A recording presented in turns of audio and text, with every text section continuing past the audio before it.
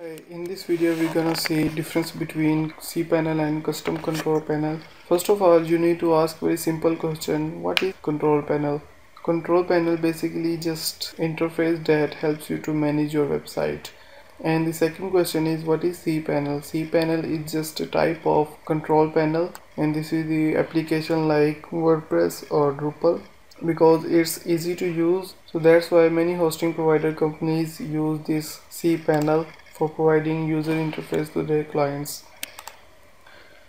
And what is custom control panel? Most of the companies don't use CPanel, they create their own control panels to providing user interface. These control panels are called custom control panels. So this is the basic difference between CPanel and custom control panel. Let's see some demo of CPanel and custom control panel. Here is the custom control panel of CPanel web host.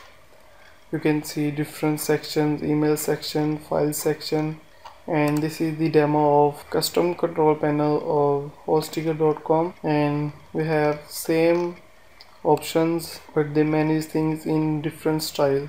And this is the demo of well-known CPanel. You can see different sections: domain section, software section.